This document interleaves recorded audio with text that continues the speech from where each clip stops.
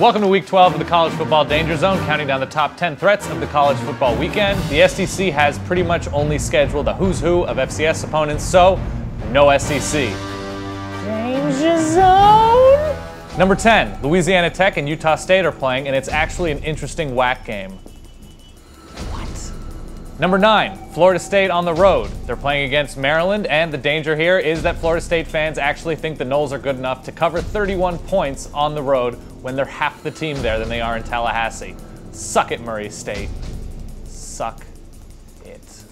Number 8, Iowa. Just in general, somehow still a thing. Number 7, Notre Dame, at home, against a crappy opponent from a crappy conference. Be on alert.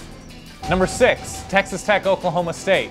We may never know if this game has already been played 3 times, because Big 12 teams are all the same. Number 5, Tommy Trojan. It's been agreed that the USC mascot won't stab the field at the Rose Bowl.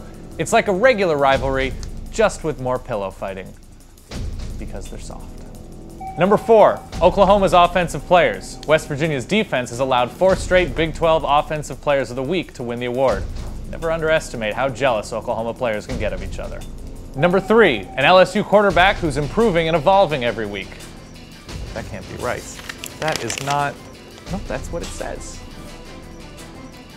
Number 2, Stanford's rush game against Oregon. They're getting a collection of wounded and inexperienced Oregon defensive linemen, and they're going to hurt them and still probably win by negative 27 points. I don't know how that works.